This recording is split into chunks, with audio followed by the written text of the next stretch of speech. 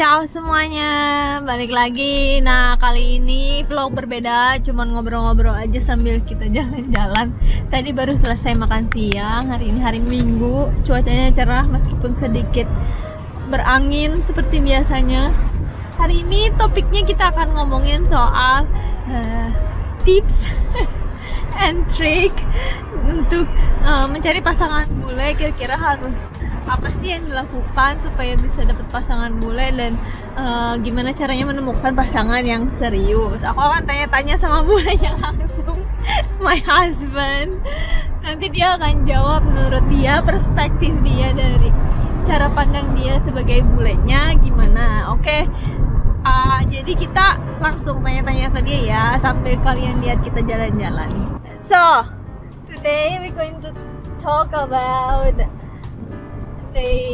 how to get a bule guy or a foreigner. So, like, no one rule. Like any tips or tricks, because lots of Indonesians actually looking for a foreigner, but seems like they always ended up with the person that maybe not right for them, or maybe they just want to play around, not really into serious relationship. So what do you think, if any advice from a bule person?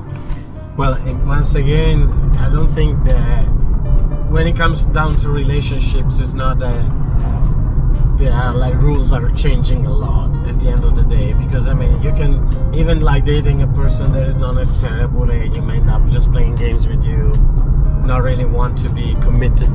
Yeah. So that being said, in general, I think one of the main rules that I noticed, my experience was mostly when I was dating online with Asian dating online, and whenever I was bumping into Indonesian girls, like this sounded too keen, yeah. And some of those even like just started a conversation and saying straight away, "Come to Jakarta, come here now."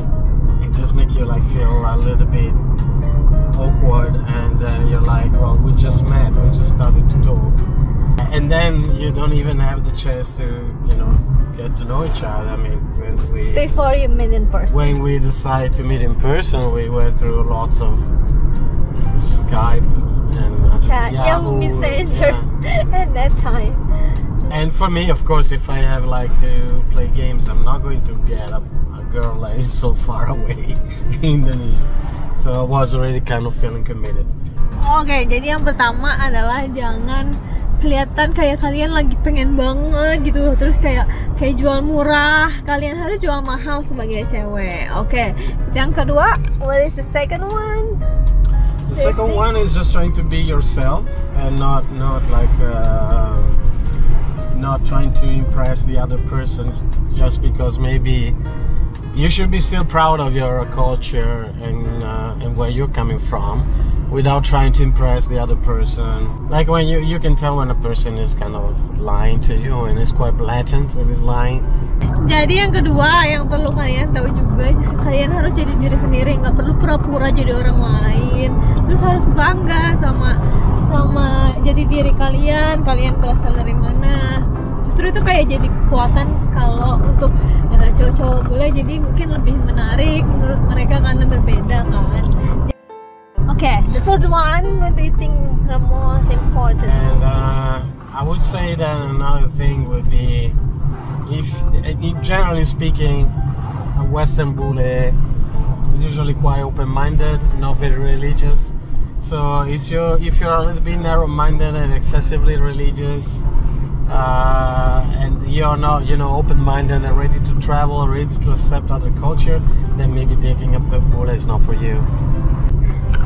Ya, jadi yang ketiga adalah kalian harus terbuka sama setiap perbedaan, karena kan kalau kalian ingin punya relationship sama bule, kalian akan ada dua budaya yang benar-benar berbeda. Jadi kalau kalian nggak terbuka sama itu, terus kalau misalnya pasti kan agamanya juga akan berbeda. Nah, kalau kalian juga nggak terbuka sama itu, jadi agak susah. Lebih baik sih jangan in relationship sama bule kalau kalian nggak bisa menerima perbedaan-perbedaan itu. Is there anything else do you think? So the other thing would be like not trying to look like or to let the message going through of you looking for Bule just because you want to have a financial gain. Like you just care about maybe lifestyle, good money, because it's the other person will notice that, and that's the best way actually to let a person slipping through your fingers and just go away and won't be interested anymore. Sure, some men, some women, they don't care. Actually, probably happy to pay for everything in exchange. I mean, for example, having a younger partner, but in general, you don't want to look like you're too materialistic. Yeah, you still need to be driven by feelings, by the fact that you're really in love. If you're just mostly doing that just because you want money, not the way. Ya, jadi yang selanjutnya adalah jangan sama Bule cuman karena uangnya, karena sama aja kayak cowok-cowok Indonesia. Cowok Bule juga ada yang punya uang, ada yang nggak punya uang. Jadi kalau misalnya tujuannya hanya untuk memperbaiki kehidupan, kayaknya mendingan sama orang Indonesia aja, karena sama aja, nggak ada yang beda. Terus juga kadang-kadang mungkin mereka akan jadi ngerasa kalau kalian tuh benar-benar cuma memanfaatkan mereka doang demi uang, demi perbaikan kehidupan.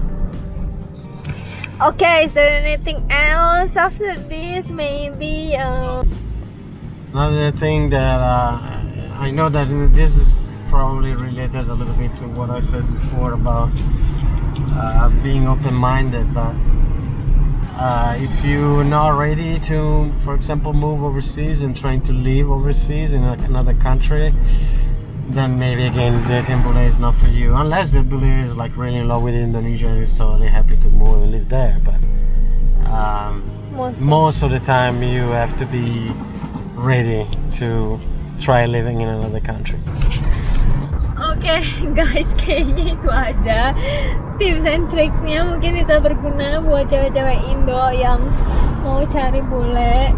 Tapi menurut aku sih, mau itu Bule atau bukan Bule itu sama aja sebenarnya. Setiap manusia itu sama, karena ada yang baik, ada yang enggak, ada yang mungkin masih sukanya main-main, ada yang mau serius. Sama aja kayak orang-orang Indonesia juga. Jadi kalian harus pinter-pinter juga jadi cewek, jangan cuma karena itu Bule terus langsung kayak kepingin banget. Sebenarnya pokoknya jangan menempatkan Bule itu lebih superior dari diri kalian sendiri, because Bule is not superior, so don't make yourself inferior. Jadi sampai situ dulu. Terus kalau misalnya kalian mau tahu lagi suka vlog kayak gini, kita ngobrolin apa lagi, soal cinta-cintaan boleh, soal hubungan-hubungan boleh, silakan komen di bawah. Jangan lupa untuk di subscribe juga dan di like, di share biar makin banyak yang nonton. Dan sampai ketemu lagi di vlog-vlog berikutnya. Ciao.